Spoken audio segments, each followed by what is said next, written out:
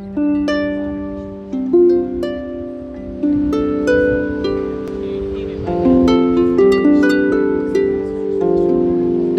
welcome to A Brief History of Carriages. My name is Kathleen Hake. In the SCA, I'm Kathleen Redrider. And typically people know me because I bring a carriage to SCA events. Sometimes I do ride, but carriages are what I'm primarily into. And so we're going to take about 4,000 to 5,000 years of history and try to condense it down into a really quick 45 minutes, 50 minutes. So if you have questions, feel free to ask them as we go or put them in the chat and I will try to answer them. As we get started, we do need to know that sometimes, even though it's in a drawing, it's not accurate. As we know from the famous egg horses, drawings are as good as the artist is. And a lot of artists just don't have a lot of practice creating wagons, harness, and horses. So we kind of take what we see and hope for the best. And sometimes it just doesn't make sense. And other times it makes perfect sense. What we like to see is things like this, where we actually have a treasurer had a record of a sale of an old carriage. So basically this gentleman, this Earl, traded in his carriage for some cash and was going to get a new one, which is great to see, not only because we can all relate to it, but also there's definite records. Even when we look at written records, particularly 1800s on, there are occasions where the written record doesn't match a drawing and or what we see in a museum. So even with written records, we try to be a little careful about that because sometimes the person who was writing really wanted to be in favor with whoever he was writing about. So the coach or whatever it is, carriage, may be embellished or flat out lied about to make that person look good. So we like records like this. We like actual finds, those type of things when we're talking about carriages, because there's just a lot of information out there that we don't necessarily know. And as we start, I am going to say that every time they find a new dig site with a carriage in it, we learn something new. So things that they thought were true even in the 1980s sometimes have been proven not to be. And so we know that as we go along, we kind of have to roll with it. And if there's a chapter that has been proven wrong in a book by a find, it just means we have to read the rest of the book a little bit more carefully. But it doesn't necessarily mean that it's wrong. So as we get going, we need to know about the animals. So there are some, we think of carriages with horses, but they're not always that way. A lot of times they were oxen. Sometimes they were a derivative of a donkey. Other times they were horses, but they're not always the size that we think they are. Oxen were early pullers of wagons and different things, and they were domesticated in 5,000 BC. This is a set of oxen that live up in, I believe it's in New Hampshire. And this is their actual size. They are big. We tend to think of cows and that type of thing as smaller things. We tend to maybe think of them as like jerseys or something that's just a little smaller. This size of an animal did exist in Europe at various times. They still have them. And so we need to adjust our thinking when we're talking about how big these animals are and how much weight they could pull. So around 4,000 BC, horses become domesticated. We have two horses here. The one in the black and white is Aiken, who is a fjord, and he's about the size of horses when they were first driven. Fjords happen to be one of the oldest breeds. Vikings used them. And you can see, if you look over my shoulder, that the view over my shoulder, you can't see his back. He's short. Draken, who is in full color, is a standardbred, and he is the size of an average horse today, about 15'2", and he would have been typical of early coaching horses. You can tell he's clearly able to see his back from my shoulder. So there is quite a bit of height difference at times between the breeds, and so that can be an issue when we're talking about carriages and different animal-driven vehicles, animal-pulled vehicles. So we go from this well-trained team of oxen to something that is the size of a Clydesdale, which most people know because of the Budweiser Clydesdales. The Shires are the closest of the middle-aged type heavy horse, and they're roughly the same size as a Clydesdale. So we have 3 different sizes here. All of them would have been in play at different times in this history that we're going to be talking about. Sleds, and sleighs. So it turns out that sledges are very useful. And this was one that was at and the really important thing about this one is the bend in the wood. You can see that huge bend. And you think, well, why didn't they all have that type of a bend? And the answer is the type of wood that we see. So at this point in time in it's actually fairly wet, and the trees that are growing there have wood that is fairly easy to bend. When we start talking about places that are really cold, in places like Sweden and Norway and that, we're talking about a different type of tree, and that doesn't bend quite as well. So you start seeing things like this one, which is actually has a lot less curve in it. It's a little bit more square. What makes it fancy is the decoration within the wood or on the wood, and not necessarily the shape of the wood. And so as we go forward, here, these are even into the 15 and 1600s, and you can still see, because we're talking about places that have harder wood, heavier wood, that we're still not getting quite as much of the curve. And if you look at these closely, you'll see that they're actually in some places jointed. That's not a complete piece of wood. And we kind of lost that skill to a certain extent, and then they got it back around the 1700s and started using different wood, that type of thing. This one that is fancy is for going out and being on parade and being seen in. This carved and painted sleigh would also have been out and about, but probably not quite as ornate as a situation as the sledge. The sledge itself is a statement piece, and it would have been finely decorated. There would have been plumes on the horses, that type of thing, whereas the carved sleigh may have had a decorated horse, but probably a little bit more practical, and it's just a classy versus a showpiece.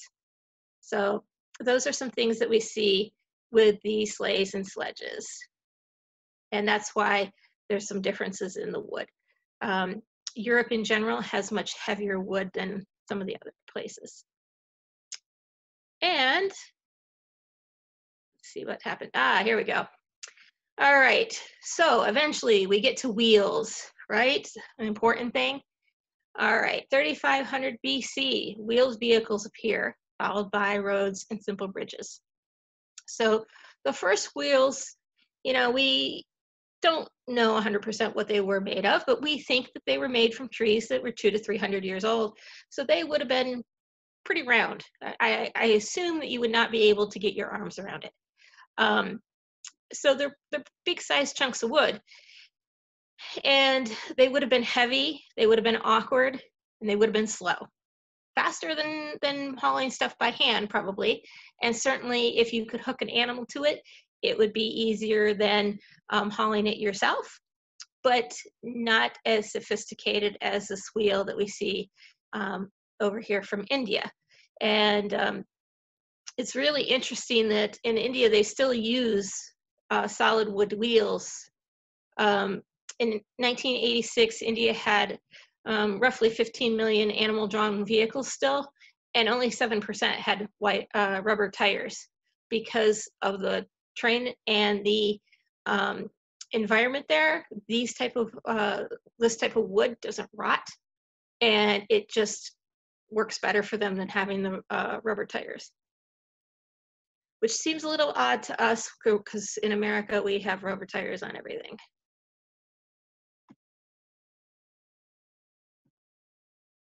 So when did the wheel appear? Well, it didn't appear in any one spot and just come out of it and make that the center of the wheel. It really started about 3500 BC in multiple places. Eastern Europe, Russia, Iraq, those type of areas all had things happening about the same time. And apparently when we just kind of get that part in civilization, that's what we start thinking about is wheels and how to make things go faster and how to make them more efficient. And in some cases, how to be more effective with your military. So the earliest well-dated depiction of a wheeled vehicle is 3500 to 3350 BC, and it's a clay pot. It's a drawing on a clay pot. So we don't really have a wheel from then, but we kind of think we know what they look like. As far as the wheel and axle, which is a more interesting combination, the earliest one that they had dated as of a year or so ago was this one in Slovenia. And it was quite interesting. The wheel itself was made from oak and ash, and it's 27.5 inches in diameter, a radius, sorry. So it's a pretty big wheel. There are a couple of other wheel and axles that we know about. And one, the wheel and axle rotate together. And then the other one, the axle stays still and the wheel rotates around the axle. And those, again, same time period, but different places in the world. And so they just come out a little differently. In China, the wheel was certainly present with the adaptation of the chariot in 1200 BC, although there's quite a few arguments now for earlier wheels. And as we get to know more and more about China and some of the things that we maybe didn't have access to 20 years ago, we just are finding that they were earlier and earlier. And the same is true with Russia. There was some new digs that have come out that I don't have the details for, but there are finding things that are earlier than they thought. And it's just because we're getting access to it that we maybe didn't have before. So to wrap up the wheels a little bit, 2500 to 2600 BC, leather wheel coverings are introduced, and then we get copper nails. And around the 2000 BC is when the Celts created the spoke wheel. 1500 BC, we start seeing iron making. And by 700 BC, iron tires, which are requiring a more skilled labor, are introduced.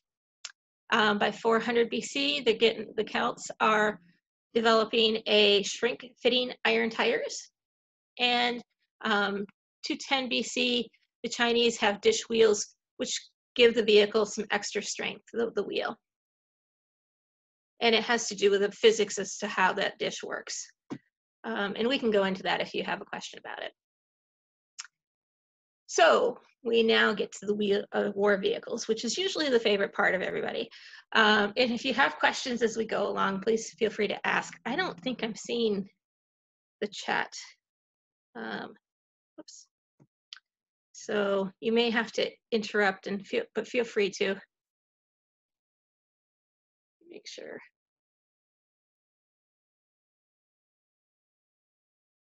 Ah, there we go. I can see the chat now. Okay. So we have these four-wheel vehicles that are pulled by oxen because they're still very heavy. And this is an and there's some debate as to what exactly these are and what they were used for. But the idea is that this is the war panel on this side. And you can see that they have some spears, we have some arrows, that type of thing. In relation to the horses, we can really see on this some definition of the horses. We can see the wheels, and these are two planks of wood that have been put together and then hooked onto an axle.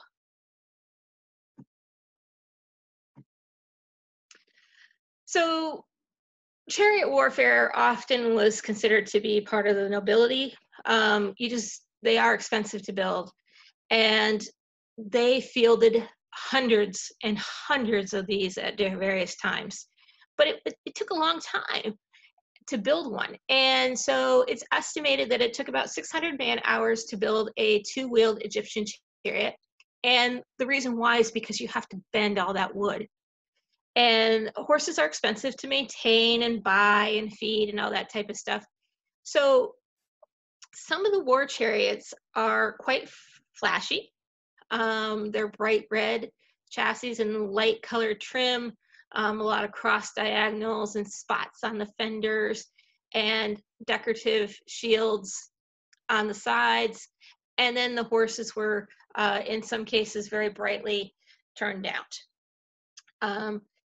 At this point in time, it is still masculine to be in a chariot or a carriage, and the king himself is shown driving a chariot. It's highly doubtful that he would have been seen driving something that was not presentable. So it probably, whatever he was driving was sturdy, it held together well, it could go into war, and was turned out in a way that was befitting his status. The interesting thing about the tablet of Ur is how this relates to modern carriage driving. The bottom photos are from combined driving, which is very popular right now. And you can see that there's some relationships between the two. Basically, their idea here is to go fast, be able to take turns and go in and just kind of guns blazing. And so the people in the back, they kind of help stabilize things. In the war panel, of course, they are going in to shoot arrows and such. The people in the back in combined driving, their job is to make sure that everybody gets through safely. Well, I shouldn't say that. Their job is to keep all four wheels on the ground and to put themselves out there if a horse needs help. They can get down on the ground and help while the driver stays in the seat. But there are correlations, and in some cases, particularly early versions of the combined driving marathon vehicle were called war wagons. And you can definitely see how they may be related. So now that we're moving along into this reconstruction of a Celtic two-wheel war chariot, and down here on the bottom are a Hittite one, we're getting into the period where the Romans are out here. And I have to get a kick out of Julius Caesar. He really liked some of the Britain vehicles, and they were really, the vehicles themselves, we kind of think of carriages as wanting to be quiet. They were very loud. Sometimes they had blades on the wheels, and we'll see one of those just shortly. And when they brought these vehicles back to Rome, they used them as a pleasure vehicle. They decorated them, and because of the luxury scene, they were seen as being effeminate, but generals and emperors could still use them as travel vehicles. It's not at this point in time really a bad thing to have one. It's just kind of, if it was really flashy that wasn't considered a great thing. Cicero is supposed to have imported one and said it was the only pleasing thing which that benign country ever produced. So that was really something to see these come over and do their thing. I'm just going to check and make sure that there are no questions. Oops. Having a little bit of trouble seeing that chat feature. So if you have any questions, feel free to unmute yourself. All right, so often a question is, well, how did these blades on wheels work? And there are a lot of theories about it. This particular piece is a grave good out of China, and the blade is mounted over the axle cap on the wheel. So even if you broke this, it technically speaking, unless you happen to break the cap of the axle at the same time that was holding the wheel on, which would have been harder to do, it would still your wheel would be okay. There are a lot of different theories about how these type of blades worked, whether they worked. When you hit somebody with one of these, even if it's really sharp, you're going to feel it with that vehicle. And so really, yes, you know, you might get lucky and hit somebody, but it was to break the formations. And it didn't take armies very long to figure out how to effectively counter against these. And basically, they would break formation, the chariots would go in, and then they would swarm behind them. And so there are various theories about other ways that spears were mounted on chariots and how they were mounted down the pole between the horses and on the yokes and different things. And some of them are quite elaborate. I'm not sure how practical they would be. There are some documentation where things were tried. Just because you try them doesn't mean that they were really successful. However, they look really cool in the movies, and that's what a lot of people are interested in. So they did actually mount different knives on wheels, and in some cases actually put them through the wheel themselves. So that's something that next time you're watching an old movie, you can take a look at. Okay, you may be familiar with some of this. This was one of the chariots that they kind of designed for the Nova building the Pharaoh's chariot. So I'm not going to go into that very deeply, other than to just say, notice on here how the harness works on this horse. It comes around the neck and around the girth, and the actual attachment to the carriage is on his neck, right above the withers. And so that's very different. And you can kind of see where this horse can swing his butt out, and which, as long as they're going straight and everything's going well, that's okay. But if they decide that they want to split or be bad, you have a hard time controlling this horse because he can swing his body wherever he wants to a certain extent. Mike Lodes has done a bunch of research and has a wonderful display on the Britain ones and Iron Age Celtic. And when he first started, he had some trouble with his horses. At this point, he makes it look easy and has just done a wonderful job. I'm not quite sure if he still has those horses. I know he's been out and about, but I think he's downgrading his housing and such right at the moment. But this type of configuration stays with us for quite a while. When we figure out how to work the breast collar and the full collar that goes around the neck, it makes a lot of difference because, well, this doesn't really choke a horse. It doesn't let them use their body to help them pull. And it can affect their breathing a little bit. All right, so we're now going to put it all together. We had the log, and then we figured out about the sledge so we could pull things. And then we thought, wow, we have this log that was easier to roll things on, but we had the sledge, so let's put them together. And then the sledge wore a groove in the log. We thought, that's not a bad deal. And then we said, well, why can't we just put the wheels and the axle together and maybe fix it so that it doesn't roll off the piece of wood? And then we got into the actual axles and wheels and that type of thing. So we've got that far now. And so we start talking about actually using this as transportation and going some places. When you have these type of vehicles, we typically think of wheels as being very heavy and large, particularly here in the United States. We kind of got that Conestoga wagon thinking going on in our brain in the back.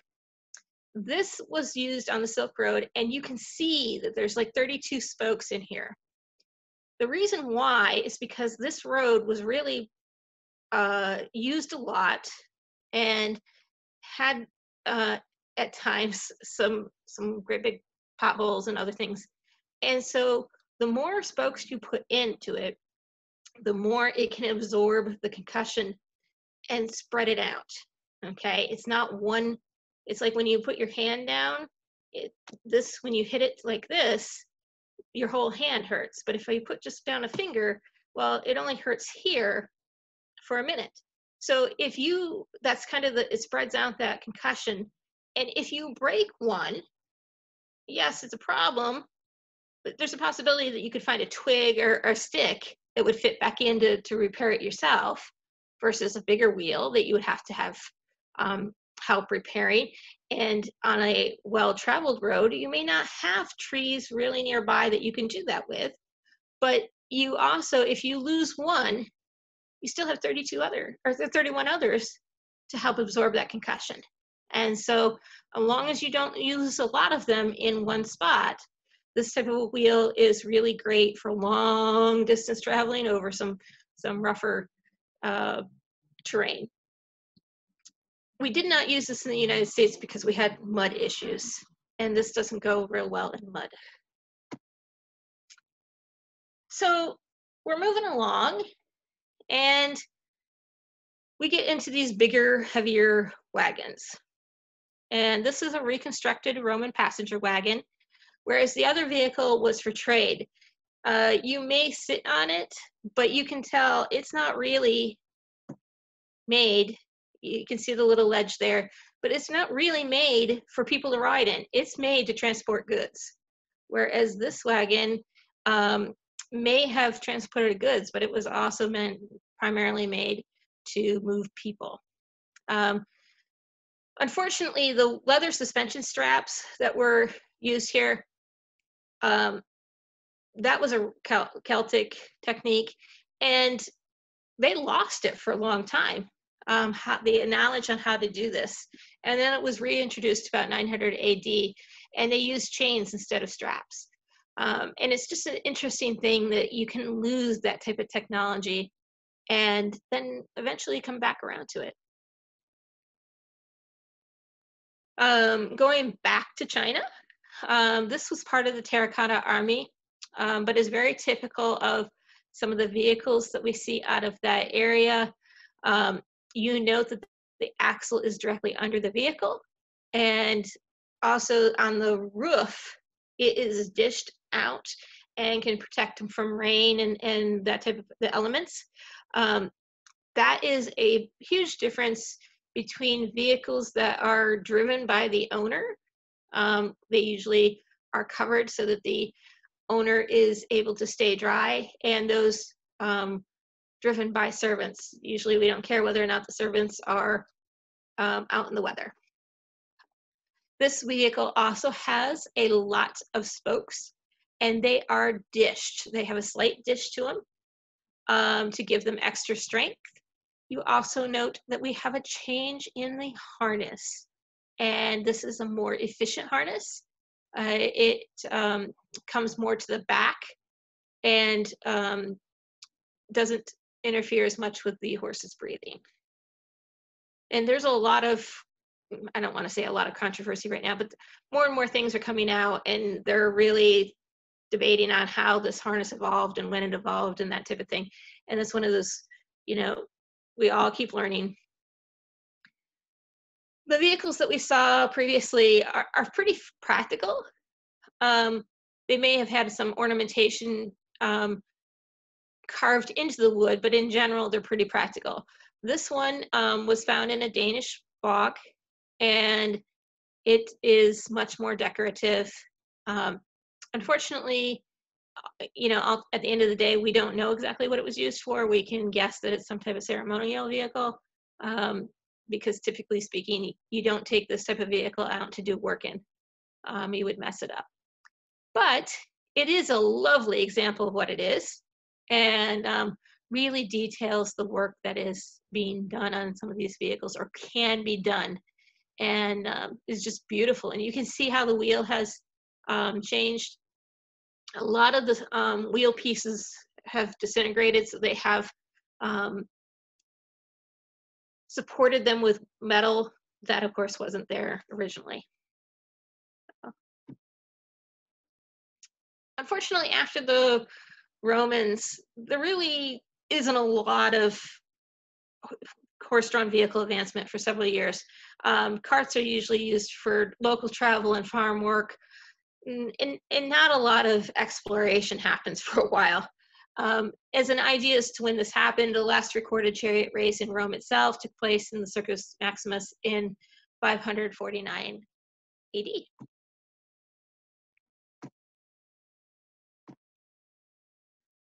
And then we get to the collar. The evolution of the collar is considered one of the most important things in history, because it affects how we travel, how we do agriculture. It just affected a lot of things that in culture too, because then all of a sudden we could travel more easily. And so they really figure out how to make this collar, and a horse can put its weight into it, and suddenly, while they're still not as fuel efficient as an ox, they're definitely faster, and they are great for short distances and for agriculture work, because they're a little faster than an ox.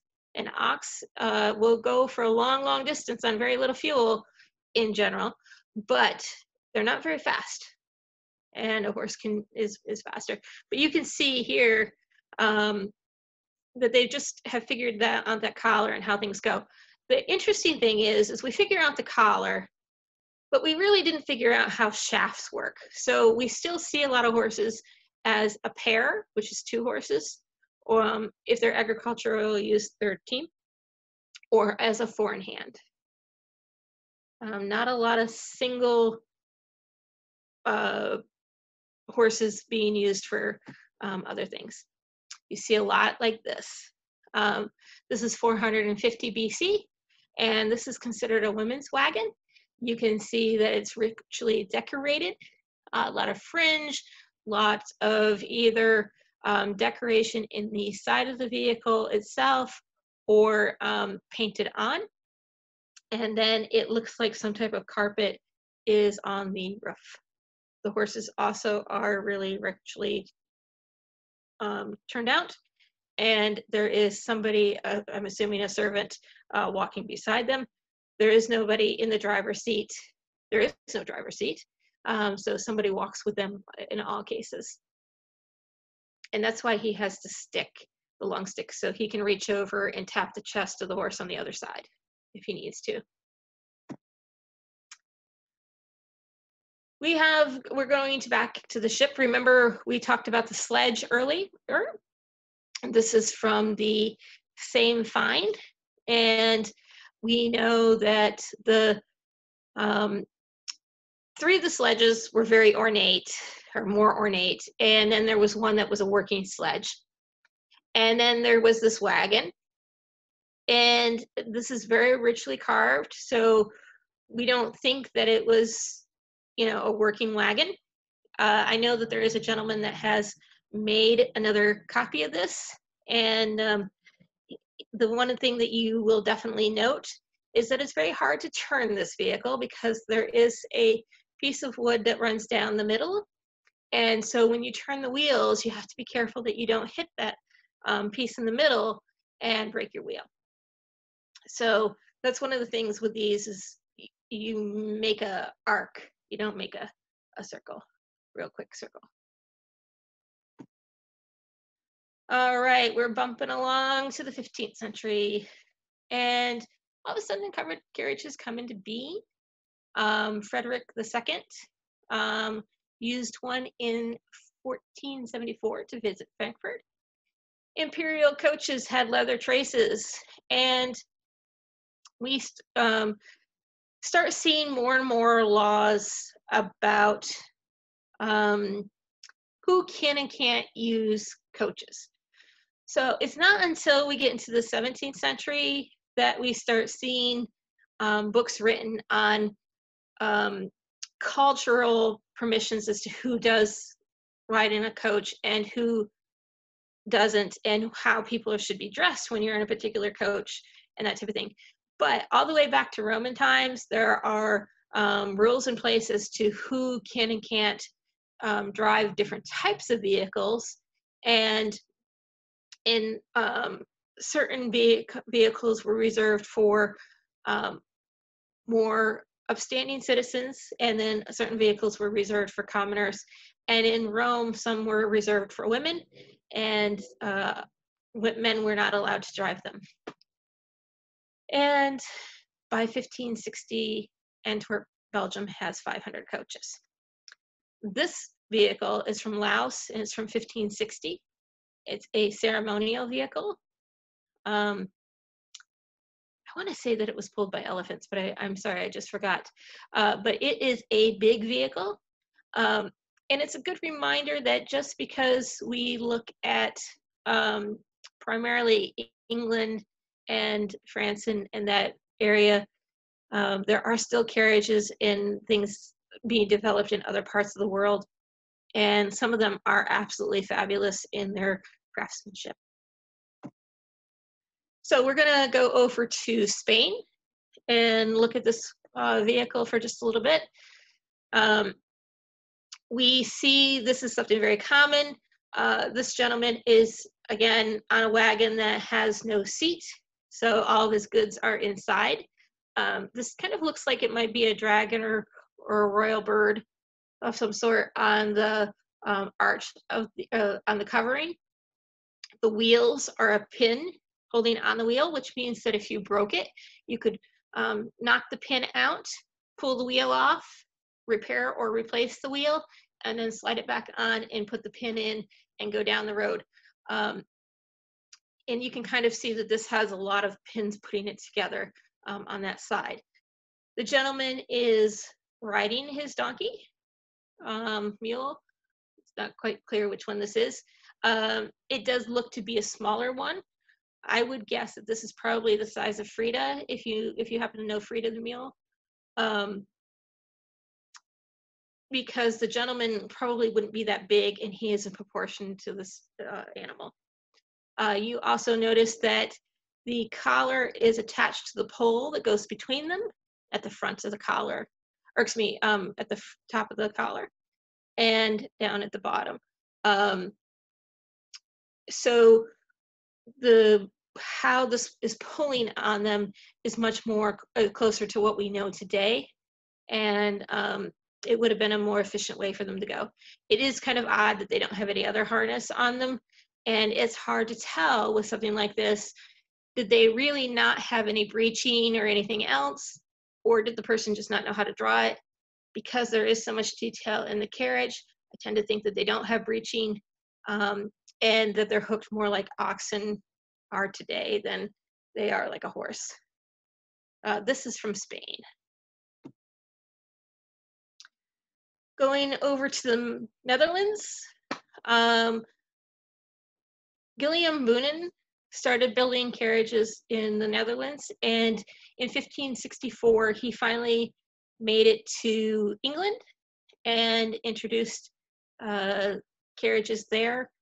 There really weren't carriages. I mean, there were chariots, but there weren't really carriages, ornate carriages like we think of today, until about this time. And then there was this like huge boom And by 1636, within a 4-mile radius of London, there were 6,000 plus or minus a few coaches.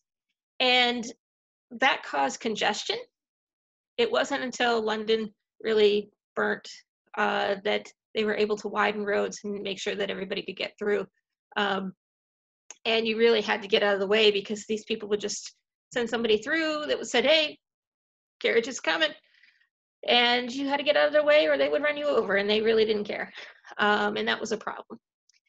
This vehicle, you can see, is pulled by 6 horses. As roads get better and we start getting into coaching in the 1800s, gentlemen don't drive more than 4 horses. But before then, you really see 6, sometimes 8, and that's because the mud was so bad. The roads were lacking in quality, and so they just kind of had to do that to be able to get through. I'm assuming these horses probably did have some color to them. It's hard to know.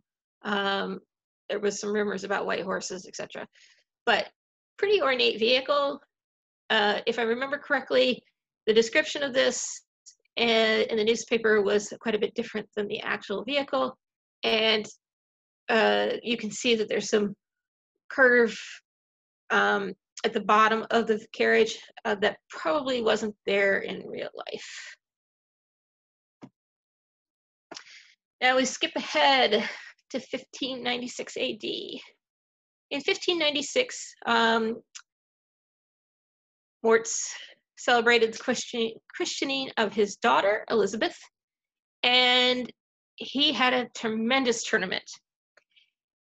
We don't really know who compiled this manuscript, but the costumes in it were amazing. And one of the things that is in there is this colorful drawing of what is essentially an organ being played, I believe. So this is be your first bandwagon, I think. There are a couple things that you can see. He's going to have to go pretty well straight. This person that's actually, I think this is an angel on the vehicle, and you would probably need an angel with you because this vehicle is not turning.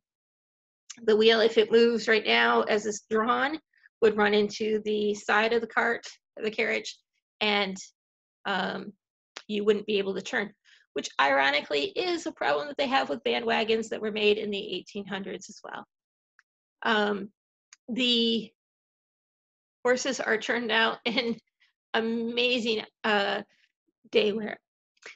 And the faces on the horses, this gentleman's face, I don't know who that gentleman is, but the artist was quite good to be able to do that.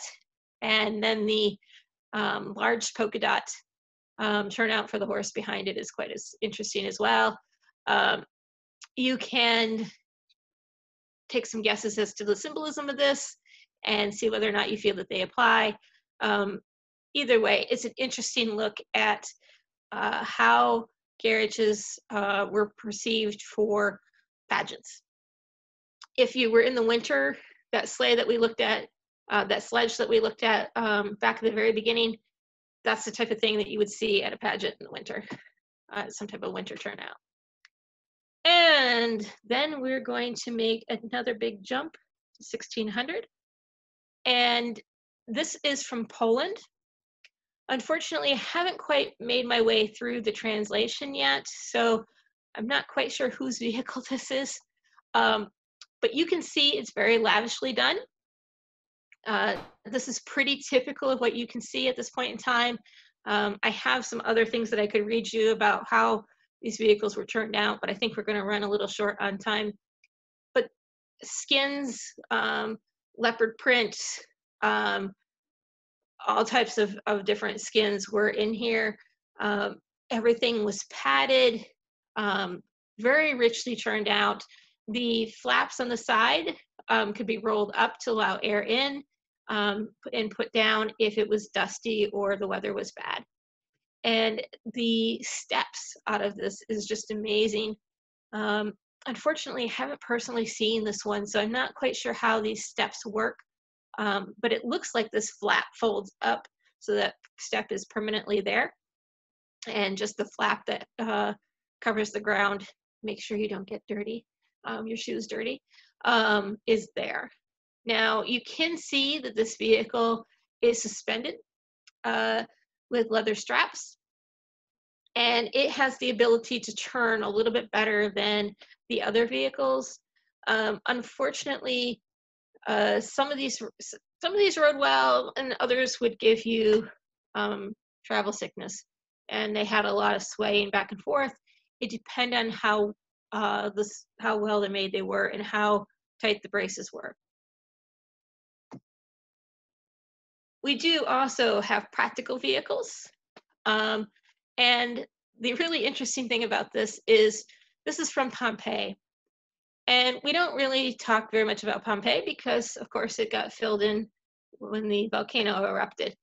But if you want to read some interesting details, they have uncovered a wagon shop or wagon merchant of some sort in Pompeii, and so that they know some of what was happening there. And there's a book that's on transportation in Pompeii, which is one of those things where you have to look when you're talking about trying to find resources.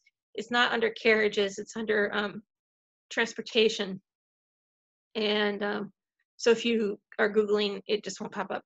But this is a wonderful wine wagon. You can see they're unloading the wine in the back, filling the jugs. This actually is kind of cut in the middle, so I think that this front wheel maybe is a little high. It's hard to tell, but if it was a little shorter, it might fit underneath there and be able to turn really well. That's one of those things where you kind of have to take a guess as to whether or not it was actually happening. And we would like to believe that maybe it could. This also looks like it could be pulled by either horses or humans. Probably horses when it's full, maybe some humans afterwards. But it's nice to see a vehicle that has some practical use as well. And this is right after SCA time period. This is 1640 AD. And we go to look at this, we can see how richly turned out it is. And they just get more and more ornate from here, particularly if you have a lot of money. And by 1680, glass windows were introduced. Prior to that, once they figured out how to essentially make windows, and it's not just the roll-up flaps anymore, they put in blinds, and the leather straps that we talked about earlier as far as suspension on the vehicle would kind of make you sway a little bit. And so there are also leather straps in the compartment that work like a chicken strap does in a truck. So you could grab a hold of it and hold yourself steady. And these vehicles also would have been very richly turned out. The straps in some cases is not leather, but actual cloth, like a heavy ribbon type of thing, trim work. And they were really richly turned out at times, even before they figured out the glass windows. This is a slight, around the same time, 1680. You can see a little bit more idea of how they're turned out. This one might be a little ornate as far as the plushness of it, but it's not that far from how some of these vehicles are done. You can see the beautiful ceiling in it, and that was true of early vehicles as well, pre-1650. So resources. Mike Lode's page, he has some really great things about the British chariots, and he has done some really neat things. The Ralph Strauss book and the Ezra Stratton, they are older books. They were written in the late 1800s and reprinted, both of them, I believe. However, they have held up really well. They were pretty tight researchers when they were writing. There are some little things in here that, you know, as we learn more and more, may not hold up, but their overall concepts have been pretty well. The book from Spain came out within the last 3 years. I think it's about $150 American. Uh, I do have access to a copy. It is in the office of the Carriage Association of America. And if you are in Lexington, Kentucky, they are located at the Horse Park, and they have almost all these books in their library. Stuart Piggott has some really lovely books. He is one that his work has been countered by new finds. And in the one book, he says, well, forget that whole chapter that I wrote in the book before, because we now know a completely different thing. And really, there were some things that happened in the 1980s that really changed the way that they looked at carriages, and some new finds. And so I do give him a lot of credit for saying, you know, things changed, but I still think that any of his books are a pretty good read. Ways of the World by M.G. Leigh is a book that has been used in colleges for a very long time. It is a good book, very interesting book, really talks about transportation and roads. And until you really start thinking about how roads work, you can't really understand carriages and wheels, because until they figure out roads, the wheels get really interesting. And what they have to do, and the laws and things to protect the roads. Gets really interesting. This next book, unfortunately, I don't know how you say that. It is in Polish. It's a really interesting book, just the pictures, but I've not been able to translate. The book by Tar, The History of Carriages, is a really popular book. It's usually fairly inexpensive. The problem with Tar is that he does not give any references, and he had somebody draw what he feels like the vehicles turned out to be, which in most cases fairly accurate. But in the SEA, if you're using something for A&S, Tar is not the best reference out there. Chariots by Arthur Cottrell is an interesting book, but it's more Roman, that type of thing, but it gets into some detail. So if you're interested in that, you might take a look. Okay, I'm having trouble seeing the chat feature. So if you have any questions, just feel free to bounce in and ask them. Actually, there was one question. It was posted on Facebook a little while ago. The horses in the picture of the Nova Chariot look kind of stressed.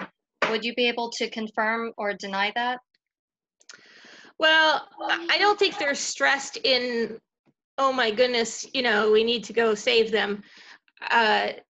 This was something where you're in a period, you know, they're being well taken care of and that type of thing. There's no neglect going on, but they are being asked to do something that they're not necessarily trained to do. They may have, I think they were trained to drive before this procedure, or this documentary was made. I can't be sure. I remember the one that they started from scratch, but that might be the Chariots, the Pharaoh's Chariot. But this type of driving gives a horse a lot of freedom. And we have tried since then to do dorsal driving and different things, and it never really works out. The type of driving we have now with the traces and that type of a setup seem to give a horse a little bit more security. With this here, if he swings his body around, all of a sudden his neck is the front of his body, his forelimbs and everything are having to stay where they are because they have pressure on him, but the whole rest of his body can go wherever it wants to go. And it seems to be, I don't want to use the word distressing because I don't think that's the right word, confusing maybe for some horses to have that much freedom and really not have a lot of direction. And you also have no blinkers. Blinkers came along and then they couldn't see behind them. which helps a little bit because you can't see the spear being thrown over top of your head, and or the dogs that are running over here or that type of stuff, and it makes you more focused. There's a lot that's going on with these horses as there's a lot of freedom there, and I think that may be causing some anxiety on their part. But if you watch the videos for this, they settle in and they got it done. And you can train them. Like I said, Mike has put a lot of time into his, and really, really worked with them. But the lifespan of these horses back then was not very long.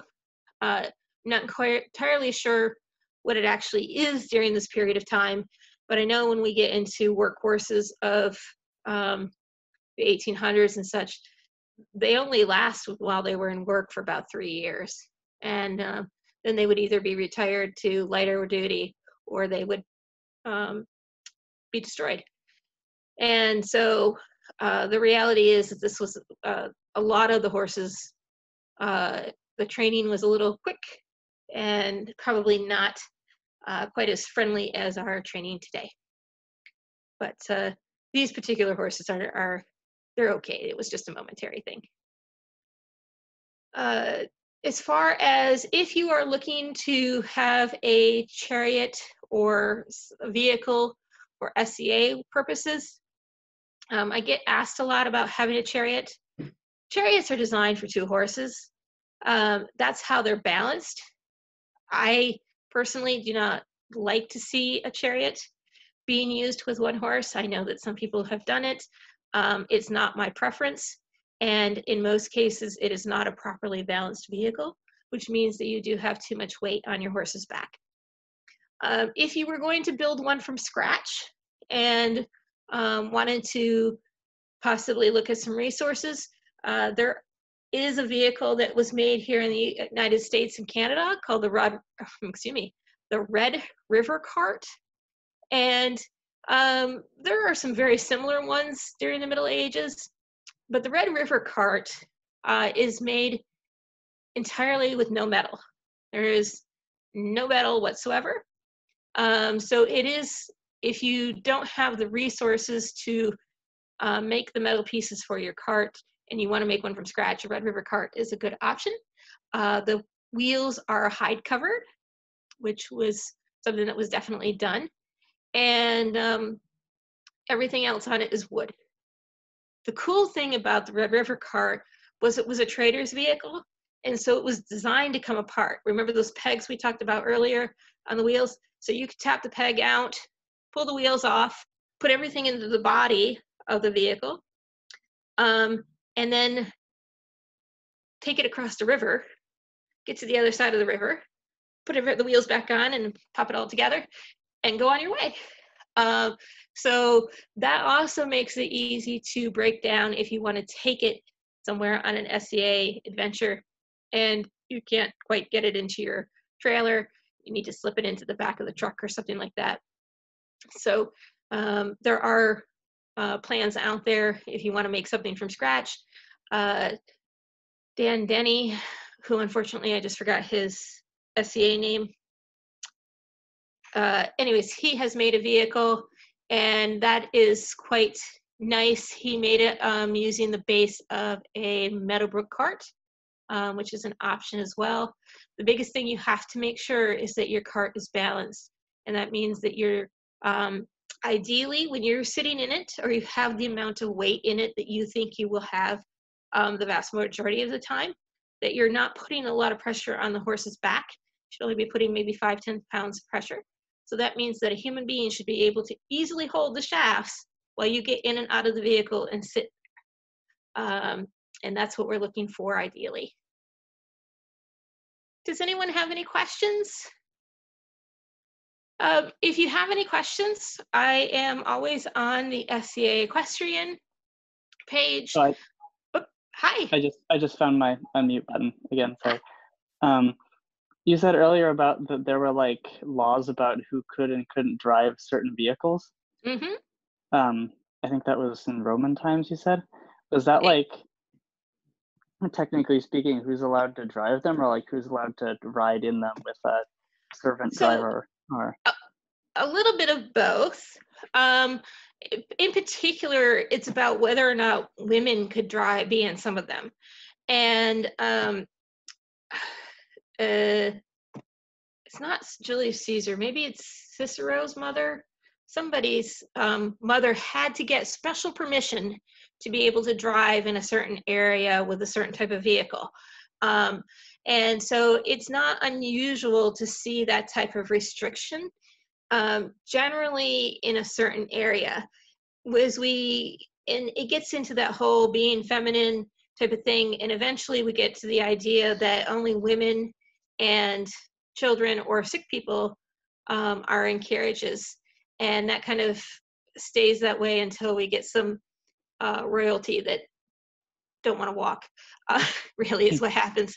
And we get some kings that are a little portly, and they start using carriages, and the roads get better. And so really, all the way from Roman times, there's some type of restriction or social pressure as to who does or doesn't ride in vehicles. Who is or isn't transported in a vehicle.